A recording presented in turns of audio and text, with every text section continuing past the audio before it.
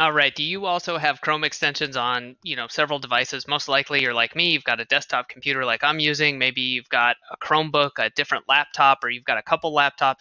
Whatever it is, it can be a pain if you've got a ton of extensions that maybe some of them are using a lot of resources or you just don't use them on different devices and you want to keep things kind of light or just cleaned up. As you can tell over here, I've got a lot of extensions installed and those are only the ones that are pinned. And for me, what I wanted to do was to clean things up so that on my Chromebook, I don't have all of these extensions loading, trying to take my attention, blah, blah, blah.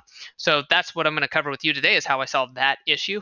And real quick, before we get into that, if you're not familiar, I'm Adam with the Productivity Academy. I'm covering up my own face with a quick video here.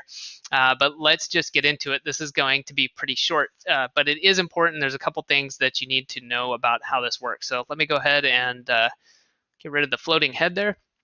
Let's go in. Where you're going to want to go is if you're in Chrome, you're going to want to go in and go into settings. And then if you're not sure where to go, it's right here at the top, but you can type in sync and you will see that. Click there. And then you want to manage what you sync. Okay. And normally when you come in, it'll be set to sync everything. Okay.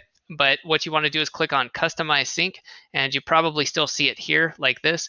And depending on what you want to do, apps or extensions, but extensions is really what we're after and what I'm talking about. Depending on what else you want to do, you can also customize that. But today we're just focusing on extensions.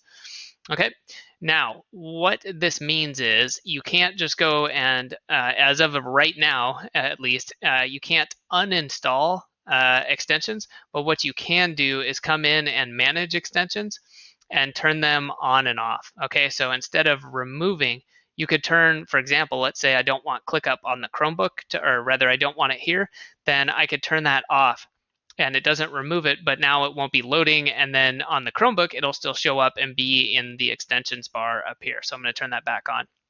That's a really important part because the way it makes it sound, it's like, oh, well, if it's not syncing them across, then I should just be able to totally remove that from Chrome. However, if you do that, it will remove it from all devices. It was what I found in my testing. So have to make sure that you're only turning it off and on, and then that will selectively sync, or rather not sync across devices.